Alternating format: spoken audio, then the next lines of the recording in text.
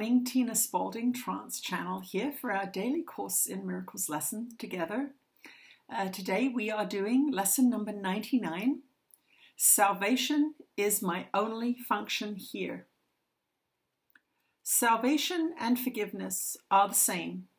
They both imply that something has gone wrong, something to be saved from, forgiven for, something amiss that needs corrective change, something apart or different from the will of God. Thus do both terms imply a thing impossible, but yet which has occurred, resulting in a state of conflict seen between what is and what could never be. Truth and illusions both are equal now, for both have happened. The impossible becomes the thing you need forgiveness for, salvation from. Salvation now becomes the borderland between the truth and illusion. It reflects the truth because it is the means by which you can escape illusions. Yet it is not yet the truth because it undoes what was never done. How could there be a meeting place at all where earth and heaven can be reconciled within a mind where both of them exist? The mind that sees illusion thinks them real. They have existed in that they are thoughts, and yet they are not real because the mind that thinks these thoughts is separate from God. What joins the separated mind and thoughts with mind and thought, which are forever one? What plan could hold the truth inviolate, yet recognize the need illusions bring and offer means by which they are undone without attack and with no touch of pain? What but a thought of God could be this plan by which the never done is overlooked and sins forgotten, which were never real? The Holy Spirit holds this plan of God exactly as it was received of him, within the mind of God and in your own. It is apart from time, in that its source is timeless, yet it operates in time because of your belief that time is real. Unshaken does the Holy Spirit look on what you see, on sin and pain and death, on grief and separation, and on loss. Yet does he know one thing must still be true. God is still love. This is not his will. This is the thought that brings illusions to the truth and sees them as appearances behind which is the changeless and the sure. This is the thought that saves and that forgives because it lays no faith in what is not created by the only source it knows. This is the thought whose function is to save by giving you its function as your own. Salvation is your function with the one to whom the plan was given. Now are you entrusted with this plan along with him. He has one answer to appearances regardless of their form, their size, their depth, or any attribute they seem to have. Salvation is my only function here.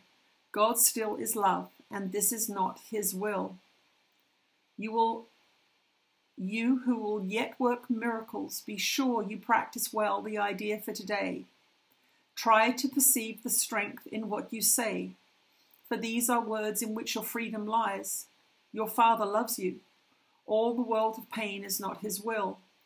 Forgive yourself the thought he wanted this for you. Then let the thought with which he has replaced all your mistakes enter the darkened places of your mind. That thought, the thoughts that never were his will. This part belongs to God, as does the rest. It does not think its solitary thoughts and make them real by hiding them from him. Let in the light, and you will look upon no obstacle to what he wills for you. Open your secrets to his kindly light, and see how bright this light still shines in you. Practice his thought today, and let his light seek out and lighten up all darkened spots, and shine through them to join them to the rest. It is God's will your mind be one with his. It is God's will that he has but one son. It is God's will that his one son is you. Think of these things in practicing today, and start the lesson that we learned today with this instruction in the way of truth. Salvation is my only function here. Salvation and forgiveness are the same. Then turn to him, who shares your function here, and let him teach you what you need to learn to lay all fear aside and know yourself as love, which has no opposite in you. Forgive all thoughts which would oppose the truth of your completion, unity, and peace. You cannot lose the gifts your Father gave. You do not want to be another self. You have no function that is not of God. Forgive yourself, the one you think you made. Forgiveness and salvation are the same. Forgive what you have made and you are saved. There is a special message today for today which has the power to remove all forms of doubt and fear forever from your mind. If you are tempted to believe them true, remember that appearances cannot withstand the truth these mighty words contain. Salvation is my only function here. God still is love, and this is not his will. Your only function tells you you are one. Remind yourself of this between the times you give 5 minutes to be shared with him who shares God's plan with you. Remind yourself, salvation is my only function here. Thus do you lay forgiveness on your mind, and let all fear be gently laid aside, that love may find its rightful place in you and show you that you are the Son of God. And that is our lesson for today. Lesson number 99, salvation is my only function here. Just a second, I've got to change things around a little bit. There we go.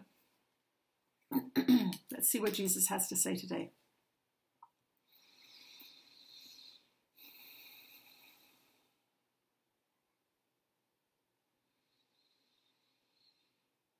You are blessed beings indeed. I am that one that you know as Jesus, and forgiveness and salvation are one, because when you practice forgiveness, you are no longer arguing with what is. What is being manufactured and created from the collective mind of the Son of God. You are experiencing the end results, the effects of your thinking and your belief system and your values.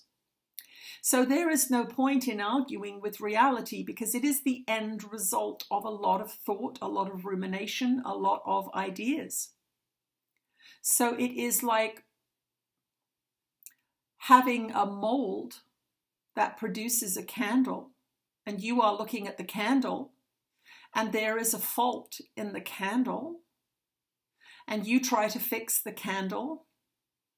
You shape it, you sand it, you smooth it until the fault is gone. And then you make another candle. But it has the same error in it. And so you must do the work again. You must shape it and sand it and smooth it until the error is gone. This is what you would consider problem solving in your ordinary day. And so the mold makes another candle. And lo and behold, isn't there another faulty candle being made? You see, this is what most of you are doing. Every single day you encounter problems that are distortions being shown to you of the one mind of which you are a part, and yet you will not change the mold.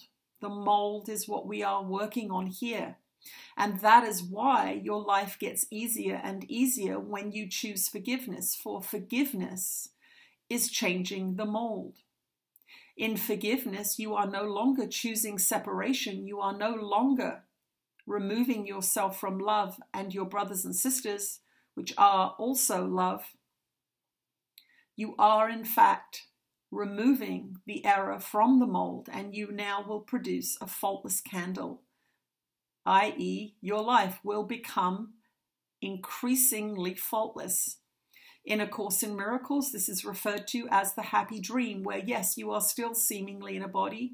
Yes, you are still seemingly in time. Yes, you are still seemingly walking the face of this planet. Yes, you are still in separation, but you are not under the gun. You are not being forced to participate unconsciously in miscreations.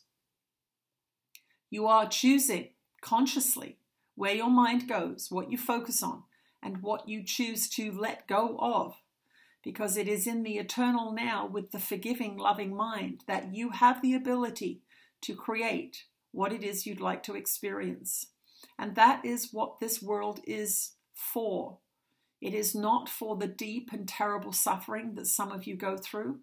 That is enough to cause suicide attempts and successful attempts at times. It is not designed to be that way. You were designed to live a happy experience of separation, playing out the games that you want to play out for a little while until you are tired of them. So let us get you back into a place of peace. Let us get you back into a place of joy and happiness.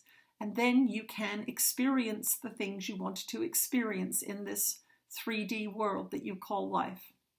I am that one that you know as Jesus. We will speak to you again tomorrow. All right.